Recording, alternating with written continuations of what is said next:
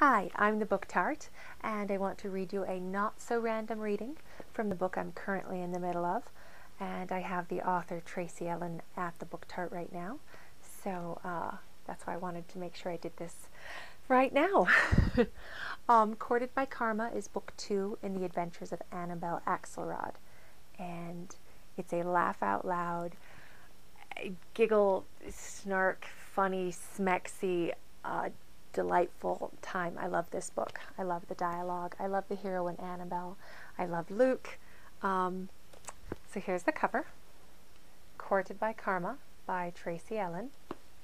And it says, Anabel Axelrod is back, and so is Luke Drake.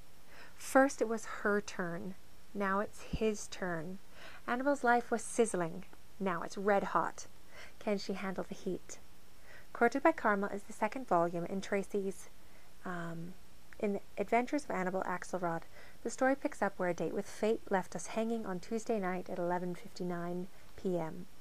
After her last few crazy days, Anabel's hell-bent on having nothing but a good time during the traditional upcoming Axelrod Women's Weekend. Cousin Layla and some friends are flying in from Florida for a visit, despite Chief Jack's warning not to call him this year if they end up in jail again. The women plan to rock the town. But first our girl has to survive some Russians, some Mexicans, some parents, Thanksgiving, and her biggest challenge ever, Luke Drake. And Mr. Secretive has plans of his own. Will it ever be our turn for Luke and Anabel, or is it her karma to get burned by the smoking hot flames? So this is from, the excerpt I'm going to read is from the beginning-ish of the series, of the story. And she's trying to give him his turn, his fantasy. And yeah, I'm laughing like every single page, highlighting so many lines. I love this book. Okay.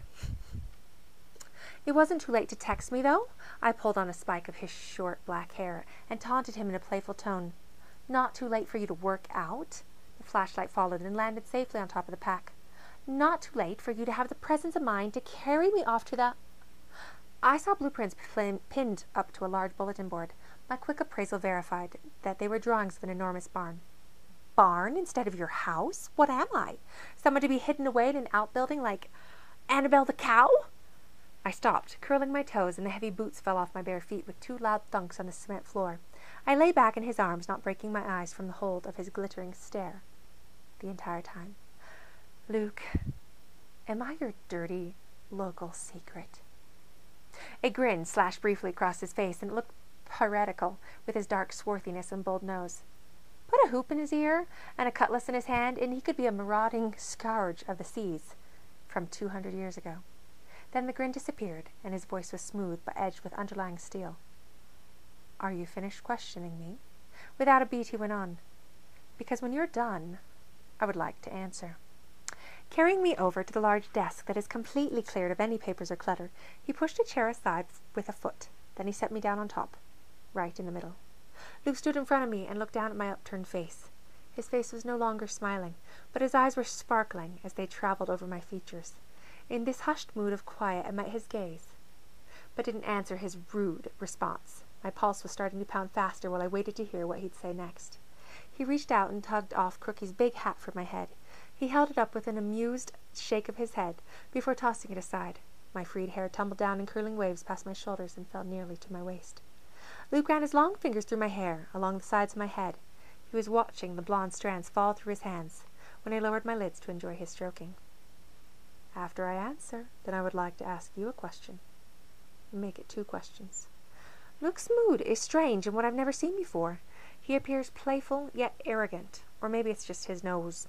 I hadn't really noticed much before tonight, but his bold nose gives a decidedly arrogant cast to a strong, rugged face. Feeling drugged with the rhythmic scalp massage, my eyes reluctantly opened when he continued speaking. Then Anabel? After you answer your answer to the second question, I want to hear more about... One black brow arched slowly. My turn? With a cherry on top? I love Anabel and Luke together, and all of the characters in this story And yeah, I recommend Tracy Ellen and the Adventures of Anabel Axelrod. Thanks from the book Tart. Make sure you stop by and say hi.